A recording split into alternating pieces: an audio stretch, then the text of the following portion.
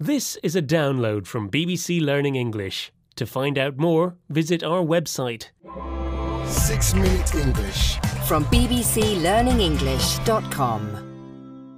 Hello and welcome to 6 Minute English. I'm Alice. And I'm Rob. So, Rob, did you have a part-time job while you were at university? Ah, yes, I worked in the student bar. Ooh, did you learn anything from the experience? I learned how to pull a decent pint.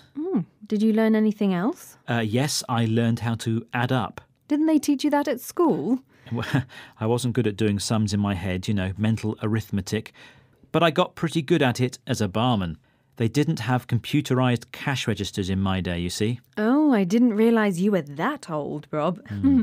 Anyway, the subject of today's show is young business entrepreneurs. So, can you answer this question? How young were the founders of Facebook and Microsoft when they first set up their companies? Were they A. junior high school students, B. high school students, or C. university students? And Alice, in case you think I don't know, Facebook is an online social networking service and Microsoft is a computer software company, okay? Very good. Well done. Well, I'm going to say they were B, high school students. Well, we'll find out if you chose the right answer later on in the programme. But let's talk now about what drawbacks or disadvantages there are for young entrepreneurs. What do you think, Rob? Well, I suppose one of the drawbacks of being young and your own boss is that everyone who works for you is older than you. Is that a drawback? Well, let's consider a real case. Young British entrepreneur Suleiman Sakani started his first company when he was 17, followed by another business shortly afterwards. Then, while studying chemistry at university, he started his third company, an online version of the Pound Shop, or dollar store in the US, where everything in the shop is priced at £1. Let's listen to Suleiman Sakani talking about his company. I'm actually quite fortunate now compared to what I was 6 months ago, because now I've got 2 additional directors with grey hair. And commercial meetings are excellent now, But before that, I think I came across quite professional, but you could still tell they were thinking in the back of their heads, I've got a kid sitting in front of me. So, young entrepreneur Suleiman Sakani has got 2 grey-haired directors working with him now. That's right. But how does having grey-haired executives on board help, Rob? Well, executives are people who run a business, and on board means being part of a team. Well, to answer your question, Alice, they bring experience to the table. I have a few grey hairs, You could learn a lot from me. Oh, I do, Rob, every day. And if you bring something to the table, it means you provide something useful.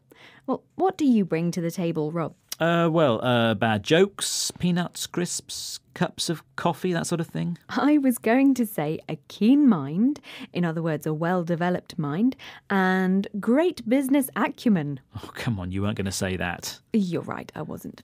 Acumen means good judgment, but don't worry, you have an abundant enthusiasm that makes up for it.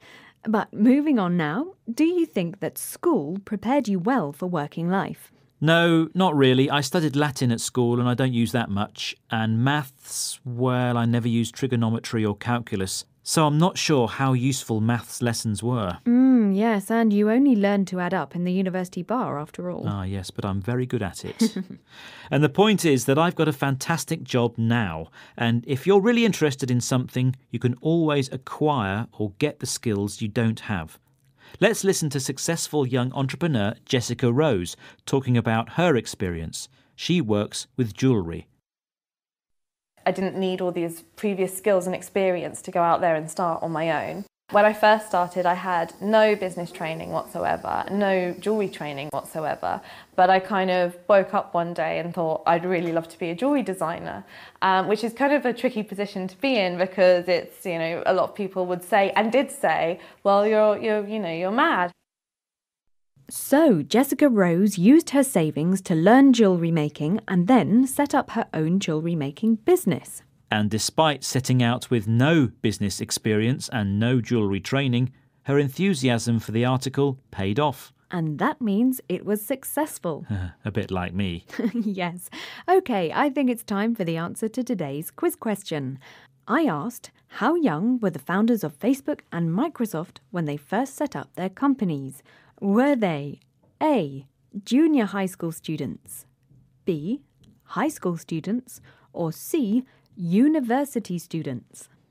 I said B, high school students. And you were wrong, I'm afraid, Rob. Sorry. Again. Yes. Mark Zuckerberg and Bill Gates were both university students when they started their companies. Zuckerberg was studying at Harvard in the US when he launched Facebook in 2004.